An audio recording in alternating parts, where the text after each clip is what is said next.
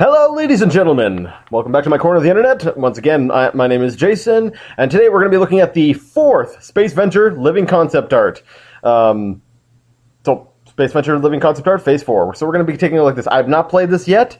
It just came out. We were currently at $445,000 on the Kickstarter project, and there are exactly, 2 days, 24 minutes, and 6 seconds remaining as of this recording. So, get on over there, tgakick.com, and support them. So I'm going to go ahead and load this up. This is the first time I played this, so let's see what they have in store. So welcome to the installation wizard for SpaceVenture Living Concept Art Phase 4. So this was in the last one. I'm going to press enter, and I'm installed. I need some sound. Sorry for that. I should have had that up before so you didn't have to see my little thing. Anyways, all right. So this one here apparently has a new death sequence, and they have the challenge, can you find it? So I'm going to be trying to experience that.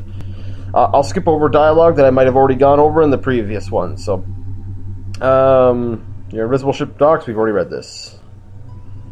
Alright, well, new death sequence. It looks like a fine location to place one's feet for an elevator ride.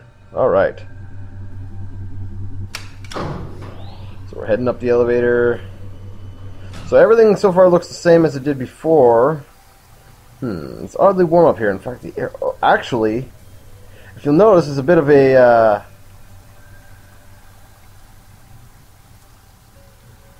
Is that...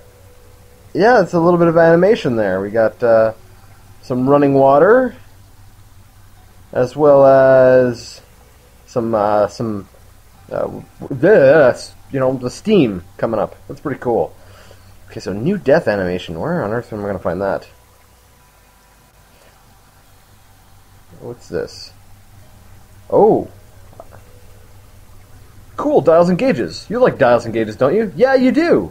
It didn't say that last time. Oh, it did. Oddly, they do nothing. At least maybe not. Okay, so let's pick up the Buckazoid over here.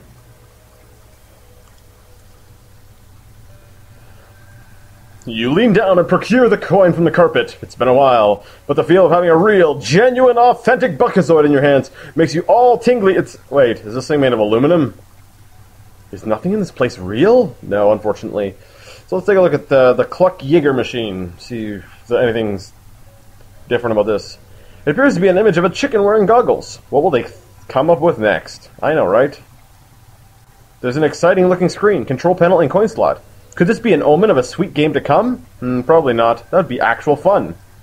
Exactly, and we know that two guys don't make actual fun. It's simulated fun. Then again, most games are. No, wait, they're actual fun. Ignore me! So there's an exciting looking screen. Okay, well, you know what? Let's go ahead and put the Buckazoid in the slot. You slide the Buckazoid into the slot marked Insert Coin. As you hear the coin tumble down, the cabinet enters. The screen suddenly springs to life.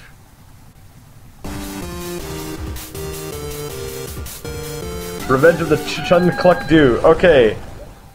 This is pretty awesome. Catch the eggs. Whatever, you don't miss any eggs.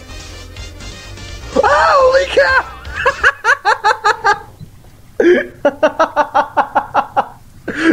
Oh, Guile's theme goes with everything. The game over screen confronts you with your utterly... The game over screen confronts you with your utter inability to succeed at this game, or any game for that matter. Oh, I love that. Okay, you know what? It's been a while since I've actually honestly laughed at anything. That there made me crack up. That was awesome. As you ponder the deeper meaning of being a failure at life, the arcade cabinet starts to rumble and it spontaneously moves out of the way, revealing a cave. It appears not everything is as it seems, which is a surprise given everything in here appears to be prefab. If somebody's really cheap. You briefly wonder if domes like these can be purchased through the mail before recounting a bad experience you once had with a mail order company. That was different. The dialogue changed, didn't it? Because that had a reference to a whistle and a robot last time. Huh. Oh, that was awesome. Oh, I got a bit of a tear here. Alright, so, well, Can I play the machine again?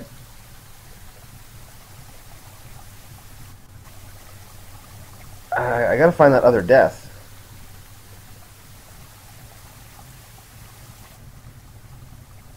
Haven't you played enough adventure games by now to not know go around sticking your hands in random slots? Imagine what could happen. Aww. It's pleasantly smooth. I bet it would slide smoothly from a chicken's butt, albeit a very large chicken. Those bumpy parts maybe would be a problem, though. Alright. Oh, the bumpy parts on the egg, gotcha. Alright, well, let's go get the key card.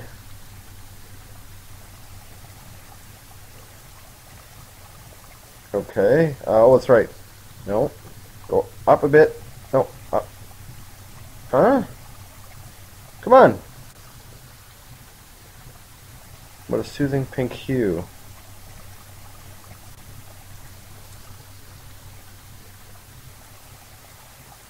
Oh, I gotta walk on the ground. There we go.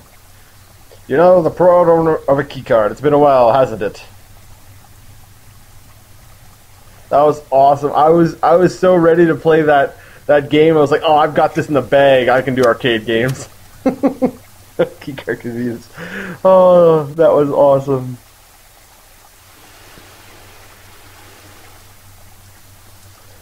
One by one, stones have appeared from beneath the pool surface. They lead to a sandy area.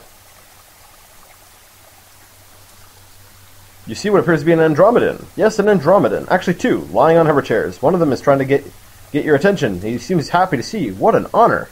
Wait, he seems to be happy to see you? Wait, can I jump in the water? Nice footwork. Michael Jackson would be jealous. Not. Even with a point-and-click interface, you've managed to miss the steps. We really tried to help, but no. Oh well. Dun dun dun dun dun. Ow! You weren't prepared for this. There's really no sensation quite like having cubic foot sections of your body efficiently ripped from you. Skin, muscle, tendons, ligaments, love handles, and all, along with the free seepage of your blood into the once soothing pool water. Oh, what's that? Spinal fluid? This guy's getting everything! I'll bet you're really welcoming sweet, sweet death right about now. Ha ha. It's been a long time since we've gotten to kill someone off, at least that anyone knows about. Too bad you weren't able to save your games. Soon, maybe. Keep your fingers crossed. Restore. Okay. Restart, quit, tweet. I'm willing to bet that it will probably end up with me actually tweeting. Alright, everyone. There was a bit of a problem with the audio when I clicked on the tweet thing. That's why I just sort of edit that out. It actually did go ahead and it kicked me off the page, so I just decided to start over here. So let's try not to fall off the rocks this time. And I made it! And Mark's like, hey dude, what up? Yes, now you recognize them. It's Mark Crow and Scott Murphy, the legendary, as well as charismatic, funny, brilliant, and stunningly handsome game designer duo. One more prototype, guys. One more prototype. You vaguely remember a piece in Gamma Sutra about them trying to get filthy rich through some Kickstarter campaign. So far, so good, it would appear. Well, except for the heavy use of crud text around here. Hi, guys! You greet them in an anxious, high-pitched tone, which reminds you of puberty. You're... Yeah, we're aware of who we are. We've been us for a long time now, says Scott, rudely interrupting you. Hey, it's been 3 minutes since we ordered those drinks. And while you're at it, my hover chair could use could use some squeegee action, adds Mark. So, why are you just standing there? Make yourself useful. Mark turns to Scott. Where's Roger when you need him? Turning back to you, Mark says, really, why are you still standing there? Go back to the Kickstarter campaign page and help us get to $500,000. Move along, Little Earth Man. And we thought Roger was a loser, said Scott. Mark, have you seen my snout block?